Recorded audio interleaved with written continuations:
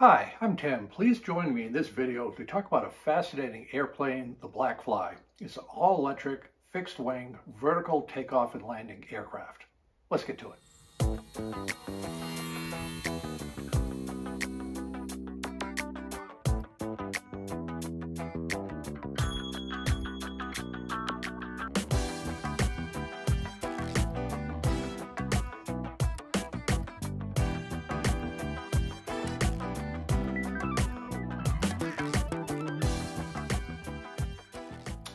I've been interested in airplanes and flying pretty much my entire life, and there's a wide range of aircraft types, missions, and what they do out there. It's always fascinating to see what else you can learn about flying. But this BlackFly aircraft that I stumbled upon about 2 years ago is one of the most unusual aircraft I think that I've seen. It's an all-electric aircraft, fixed wing, and uses 8 electrical motors to achieve vertical takeoff and vertical landing. Developed by a Canadian, it was first flown in 2011, and it made its public debut in 2018, and has since been flown at the Experimental Aircraft Association's AirVenture Summer Air Show in 2021, where the public got to see it perform in the air at the air show. This video is being filmed in November of 2023. The BlackFly is not for sale right now. It's an initial production. It's being made available to early access customers that have experience flying light Part 103 aircraft, presumably to work out any flaws with the system, and hopefully someday it'll be for sale. We just don't know that at this time. The BlackFly is being supported by Larry Page, the co-founder of Google. Production facilities have been moved to Palo Alto, California for the trying to get it up to production. That's probably a pretty good idea because there's a lot of work to be done with advanced electric motors, batteries, and the computer that runs the whole aircraft. As you can see in the videos, the BlackFly flies. The prototype has flown 10,000 miles and 30-mile hops, many of these unmanned, so it's gone through extensive testing. What's interesting about the BlackFly is it's being built and flown under Part 103 of the FAA regulations. 103 is commonly referred to or used for ultralight aircraft, but in this case it's a pretty good fit for the BlackFly. There are restrictions on weight and performance. For example, you can only carry 1 passenger. You have to fly in uncontrolled Class G airspace. You can't fly over populated areas. But one advantage of Part 103 is that there is minimal FAA oversight of the certification, as with a normal airplane that would need an airworthiness certificate. So there's a lot of maneuvering room for someone to build something as really revolutionary as the BlackFly. Also, as I mentioned, part of 103 regulations, it can only be a single occupant in the airplane. The whole idea of the ultralight regulations, Part 103, these planes are for recreational purposes only. They can't carry any passengers, and they're just for that pilot itself. So one of the interesting aspects of the BlackFly is teaching people how to fly, because there are no 2-seat versions, and it's really unlike anything out there flying right now.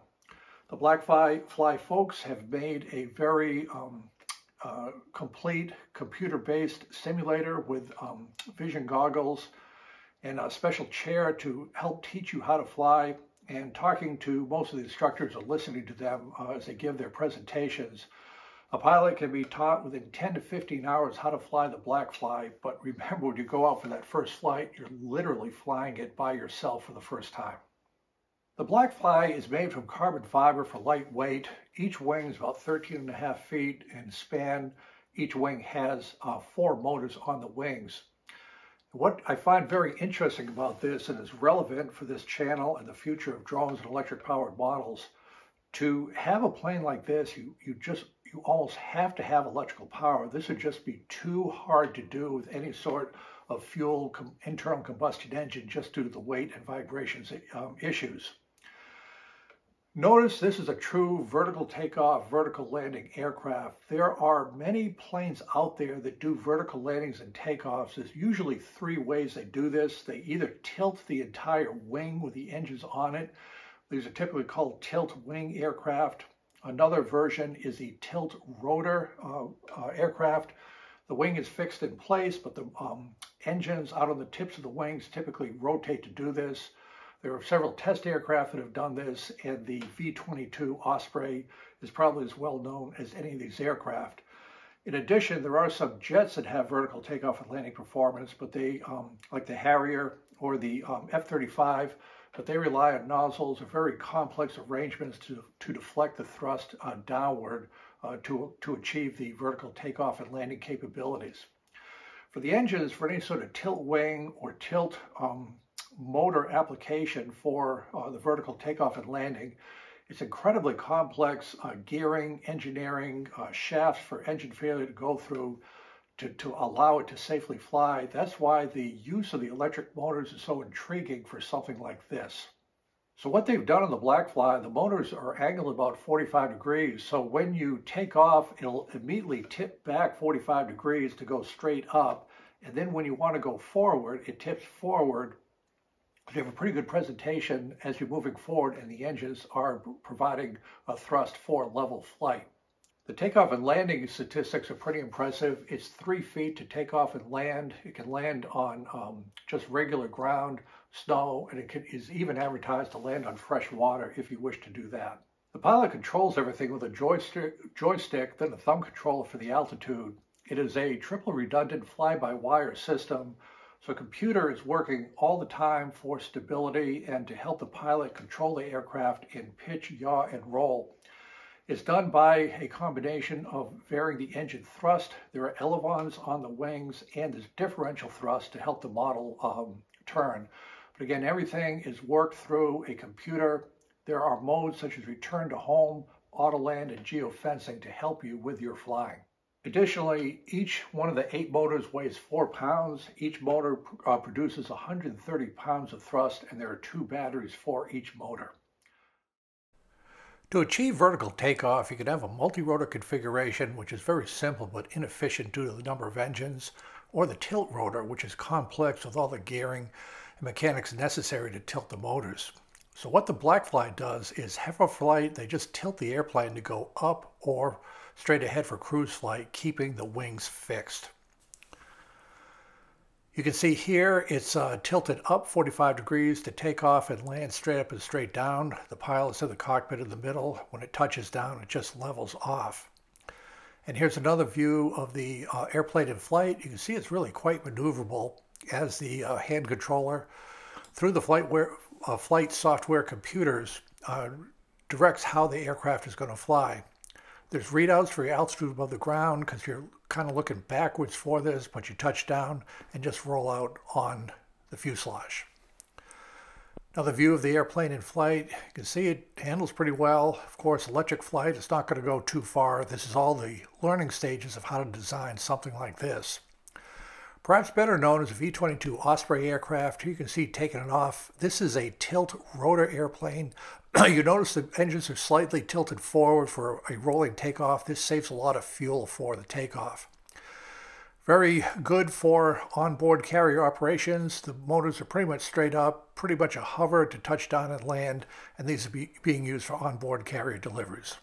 The BlackFly is not a widely known model. I've not seen any examples of a radio control model of the BlackFly. Somebody somewhere could probably build one that would really have to know what they're doing with the computers needed to control the motors to fly this airplane, but it would make a very interesting RC model demonstration project. So the BlackFly is a fascinating example of the innovation that can be done by individuals, fairly small groups of teams, with the flexibility of electric motors to really create a new type of flying vehicle like this one with the fixed wing and the vertical takeoff and landing performance. The future for the BlackFly, I don't have the faintest idea. It's certified under Part 103. It can go not much more than about 30 miles per hop, and it's only allowed to fly with a single person. Can it be scaled up for additional seats? Don't know. But what I do know is it flies. People did a lot of work for it. There's a lot of knowledge out there to get it to this point in development. That knowledge can pretty easily be used on other aircraft. And this is how a lot of this urban air mobility flying is done. You work with smaller prototypes, get the software, understanding all the control laws and logic. Then you can apply to bigger airframes if you wish to do. So again, it's just a fascinating aircraft to watch it fly. The reviews of the pilots who fly it say it's extremely easy to fly and just a remarkable example of engineering and airmanship with another type of aircraft that's flying. Thank you.